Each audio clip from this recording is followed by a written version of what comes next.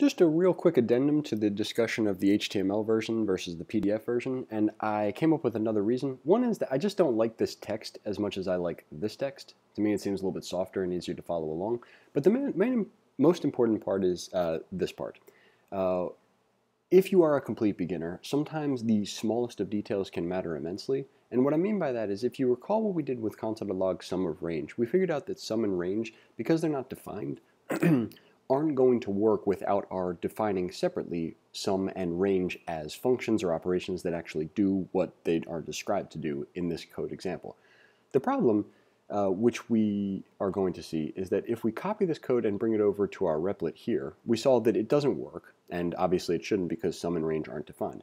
However, if we click this over here, this is actually pretty cool, and it's definitely a vote in the direction of using this HTML version of Eloquent JavaScript. But if I run the code here, the problem is that it is going to give me a correct answer. And the reason is because obviously this has been loaded up with a version where sum and range are defined and do what the code says they should do. The problem with this is that this is not the case for just writing JavaScript straight out of the box.